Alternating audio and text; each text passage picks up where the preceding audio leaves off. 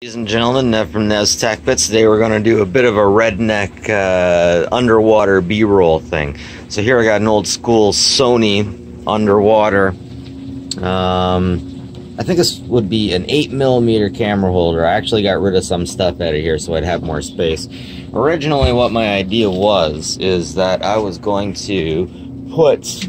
I'm going to put a camera in here, right? And of course it's going to be a cell phone camera. So I thought I'd put one of these in there. But it's just, trust me, it just ain't easy. So the next thing I was thinking, I get some plasticine or something like that.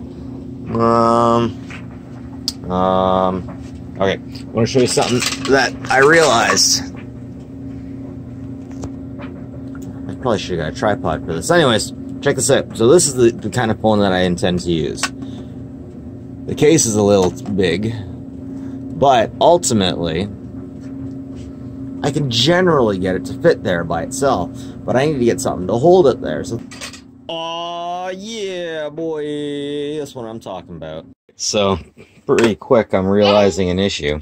I love you. I love you too. That my daughter loves me, and that's such an issue. This thing floats. Yeah. It floats. Float? It's not supposed to float. I need this thing to lay on the bottom of the river and stuff. I'm gonna have to sit on this stuff. I'm going to hold it. You think so?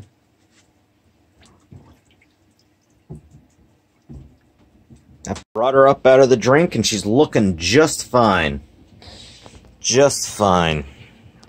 Yeah, check out that super sexy camera mount. Wait a sec. Did I do this in vertical?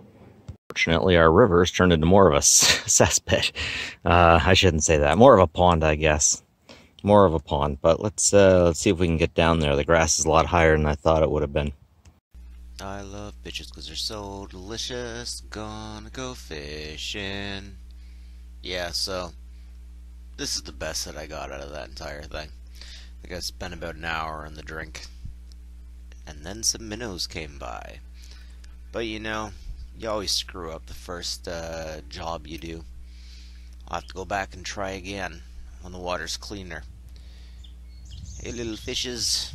I fell in. I went in and I fell right in. I fell right in and I made everything dirty, so it didn't look so good. But at least I got these shots with the little fishies.